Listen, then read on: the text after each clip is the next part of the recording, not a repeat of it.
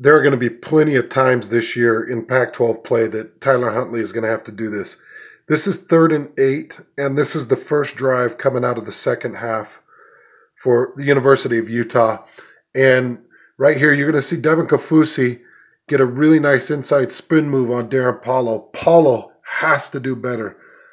He absolutely has to do better. Gets a little bit too wide, leans a little bit too much on that spin move, and there's the pressure.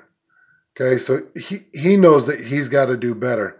Now, Tyler Huntley is going to have to hit these throws in order to sustain drives, because you want to force Zach Moss, but every once in a while, you're going to get into some run blitzes, some TFLs, and you're going to have to hit one of these passes.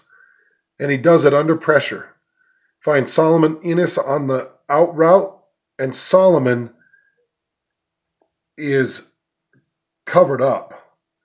I mean, absolutely great coverage here by BYU, and slaps at the ball. He holds the ball at the high point, secures it, gets his feet down, and gets that first. That's a huge catch, and that's a big throw. And that's what, Utah fans, that's what you need to see. You need to be able to see a 15-yard out route.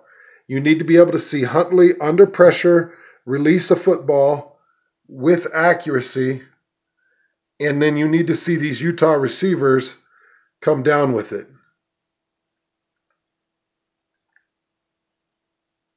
That's D'Angelo Mandel right there.